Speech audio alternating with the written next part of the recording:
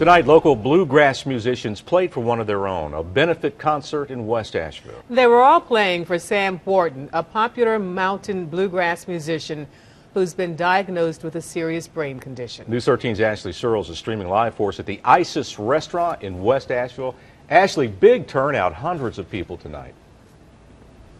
That's right. Hundreds of people showed up to this show that's actually still going on. The owner of Isis expected about 400 folks to come out, so that's just about a packed house, which is really impressive when you think that tickets for this thing were about $30 a piece. Take a listen.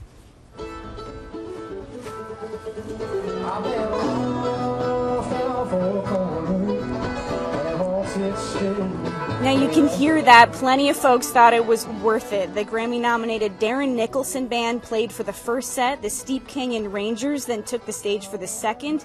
And to these musicians, this was a very special show. Just the kind of guy that would give you the shirt off his back. Just a real solid friend. And a lot of us have picked with Sam in the past over the last 15 years or so in various kinds of situations. So we all know him as a friend and as a fellow musician. Now that was the owner of Isis Music Hall you heard talking at the end there. It was just last month that Sam Wharton was suddenly diagnosed with a very serious brain condition.